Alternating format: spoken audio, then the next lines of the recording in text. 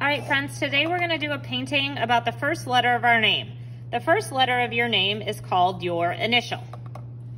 You're going to start by painting a paper where I have made your first initial with tape. You can paint right over the tape, that's okay. The tape, when this painting is dry, is going to be pulled off. And when I pull it off, you'll see that my initial, the first letter of my name, is white, whereas the whole rest of the paper is the color I chose to paint it.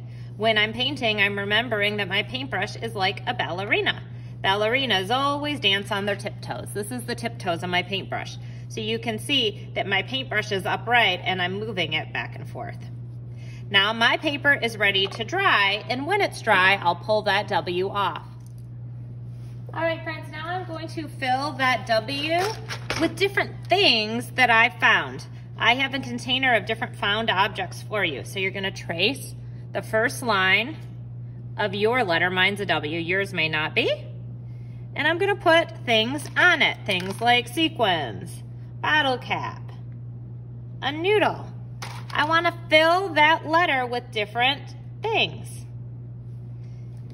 I don't wanna trace the whole letter all at once because if I do, it'll dry. So I'm just tracing a little bit and putting some things onto the glue. Then I'll trace a little bit more and put some things on the glue.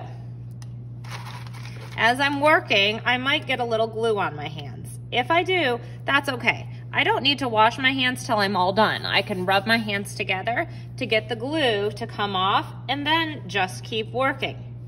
As I'm working, I am gonna get more glue on my hands, I know that, and I'm just not gonna worry about it because I know I'll get to wash my hands when I'm done.